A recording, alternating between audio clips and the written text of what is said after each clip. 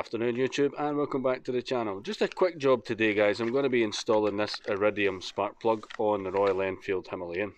Now it's a very quick job, only takes a few minutes, but what I'm going to do is, before I install the new plug, I'm going to take these plugs inside and we're going to talk about the differences between them and why you may or may not want to spend the extra money.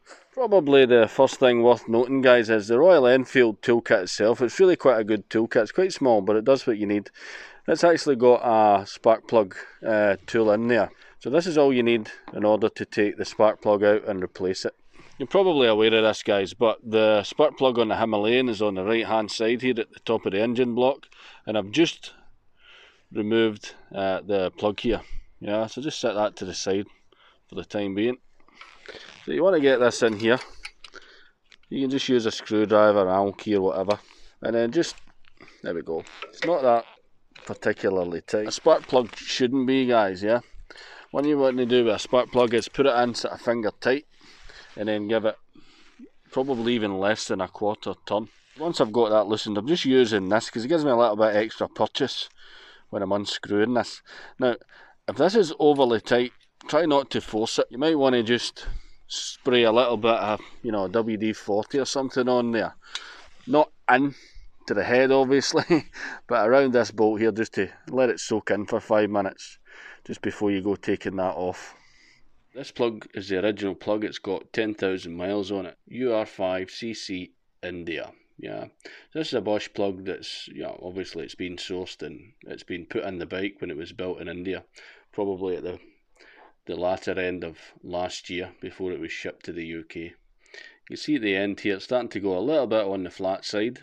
Measuring and adjusting spark plugs, especially in the Western world, seems to be a little bit of a dying art. People have a tendency, they're quite inexpensive. Yeah, people have a tendency to, you know, throw them away and just replace them.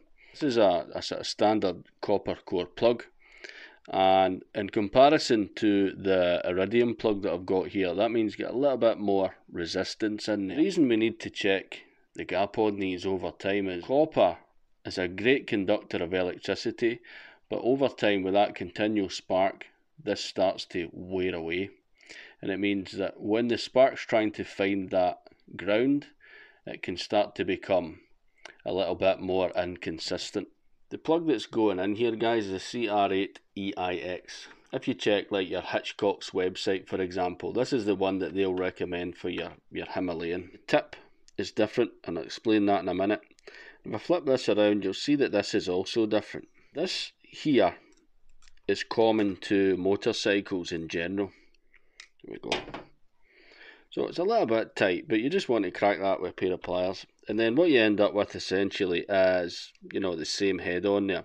So you must remove that if you still have your standard Royal Enfield HT lead on there, which, you know, 99.9% of people are going to have that, usually for cars, but it depends on the type of lead that you have. This is still a copper core that's inside here, but it's a thinner copper core, which means it's got less resistance, and that essentially means that you might get a more consistent spark. There's less draw in the battery basically when you kick this over. The tip here is where the magic happens. This is your Iridium tip.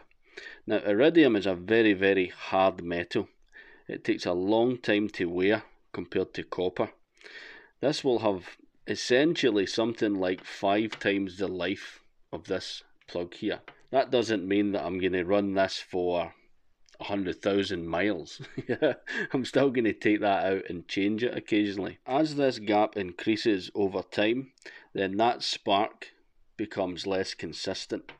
There'll be much less wear on this, almost negligible wear on that Iridium tip, which means that the spark remains consistent. Iridium is not as efficient when it comes to heat displacement. Plugs obviously heat up hundreds of degrees in the head here, yeah, and then they dissipate heat out of the engine. That's one of the functions of a spark plug.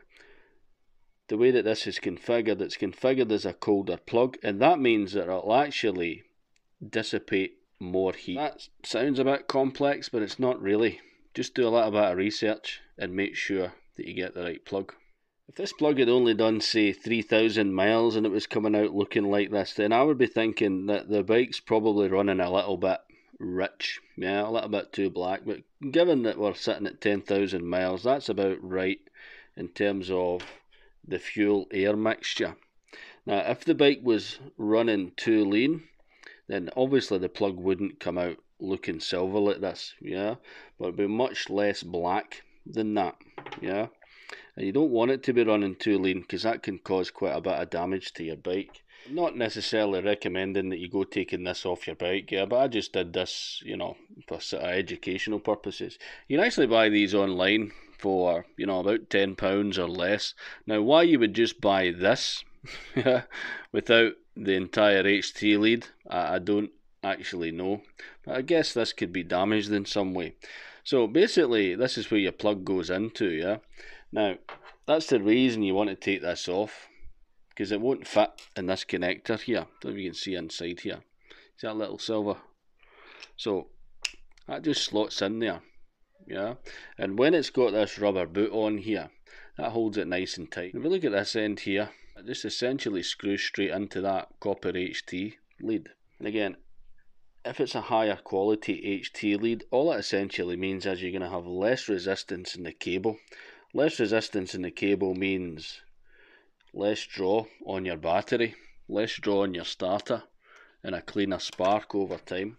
I've just got a little bit of WD-40 on this cloth here. I'm making sure this is nice and clean at the top here. No gunk or anything like that.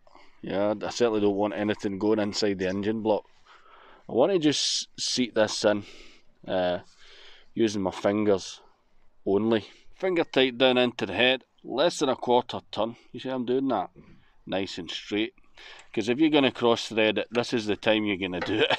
Yeah, when you've got it down in there. And if you've got this sitting at a bad angle and you try and crank it, you can end up, you know, bending the plug or something, or snapping it inside here. It's not made of paper, guys, but when you're putting the plug back on here, just take your time, yeah. Don't force it or wedge it or anything. You don't want to, you know, bend the plug or anything inside the housing here. Sorry about the weird lighting in here, folks. It's night time. I'm sort of trying my best. Well, I've just had the bike for a quick test ride there, and I think probably right off the bat is the first thing I would say is that it's idling better. It's idling smoother. Again, this is one of these little jobs that sometimes you don't realise it really needs done until you do it. The bike's not been misfiring or anything like that, but certainly I think this will make a big difference with regards to the cold starts. There's less draw on that battery to fire that bike up initially, and that can only be a good thing. £10 compared to sort of £3, is it worth the difference? Well, I think long term it's a bit of a no-brainer. Yeah, you're going to get a much more consistent spark for a much longer period of time. That's going to be better for your fuel economy, carbon deposits, gunk and stuff that starts to build up. And even if you're not putting something as fancy as an Iridium plug in there, just because the manual says change it every 15,000 kilometres or whatever, it's not necessarily the best advice. You can already see a lot of the corrosion and stuff that's starting to take place on the bolts. You don't really want that welded inside your cylinder head, that's for sure. Now, hopefully this was somewhat useful to somebody somewhere. Anyway, that's it for this one, guys. I really hope you liked it. If you did, give me a thumbs up, subscribe down below, maybe even hit that notification bell so you know the next time I upload a video to YouTube. I'll see you in the next one.